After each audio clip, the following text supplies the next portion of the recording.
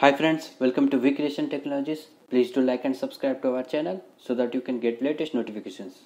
And today in this video we will talk about how to check whether our string is null or empty or it contains white spaces in C#.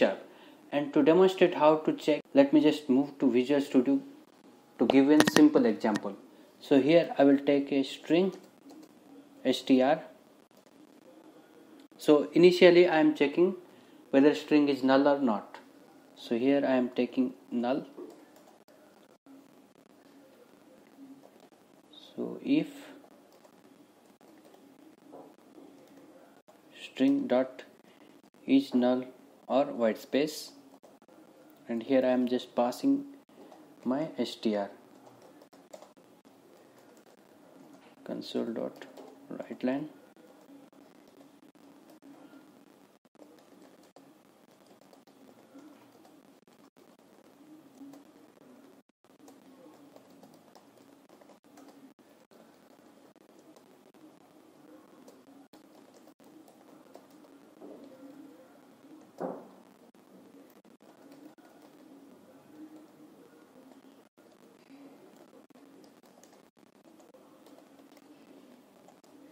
So first I am checking with null, then I will take another example with empty, and at last I will check with white space.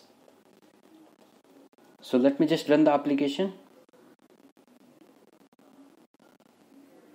So here my str is null, and if this if condition satisfied, then it will just print this console.writeLine message. So it just succeeded. It means if condition is true. Let me press F5. So now it just prints string is null or empty or white space.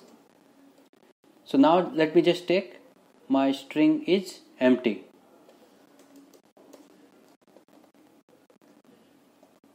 String dot empty.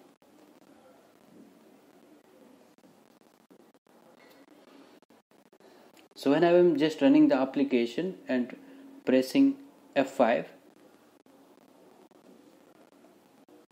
then also it prints my string is null or empty or white space, which means here in this case the string is empty.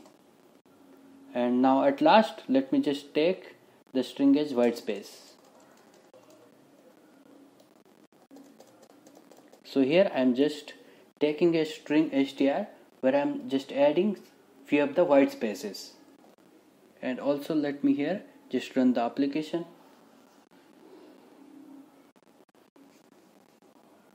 So here also my str is contains white spaces.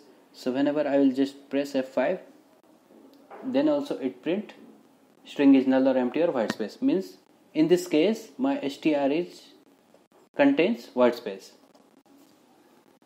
See, we are using the is null or white space this method only when we just want to check whether our string is null or empty or white space.